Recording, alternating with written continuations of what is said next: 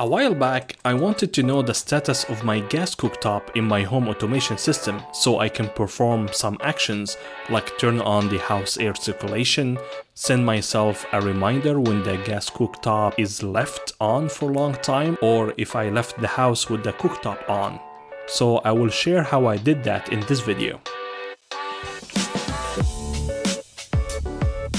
Gas is a very tricky thing to work with, and it goes without saying that you'll need to be very careful. If I install a gas meter in series with my intake using some cheap, unreliable devices, then I am prone to device failures, and that can put my family members in harm's way, so that option was a no-go for me. Most gas cooktops have a spark and LED indicator when the cooktop is on, so I can use that to my advantage. One way of doing it is by installing a light sensor right next to the LED. Then we can tell, depending if the LED is on or not, the status of the cooktop. This can then be used to trigger some home automation routines.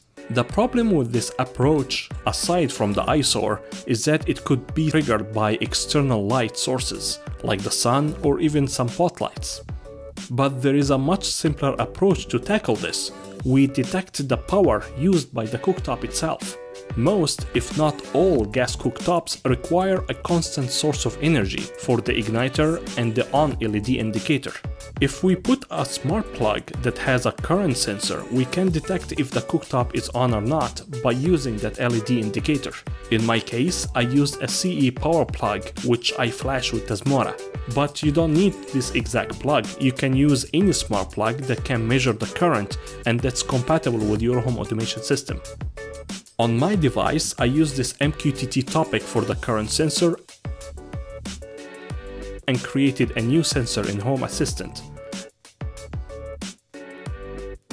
And by testing, I noticed that the power reading shows 1 watt when the LED is on and 0 watts when it's off. This made it extremely easy to create an automation when the cooktop is on. For example, I turn my house air circulation on when the cooktop is on for more than 10 minutes.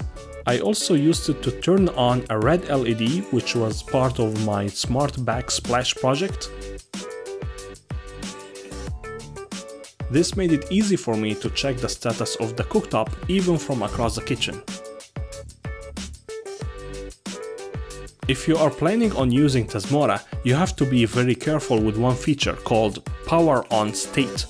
This needs to be set to 4. This will disable the relay control. Remember, you are using this plug just to get the power usage. If you accidentally turn off the relay, the cooktop igniter will be disabled and you don't want that.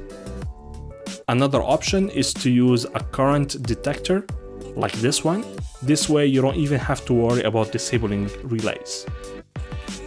And this is how I was able to check the status of my cooktop in my home automation system. So that's it for me. Thank you for watching and see you in the next one. Peace.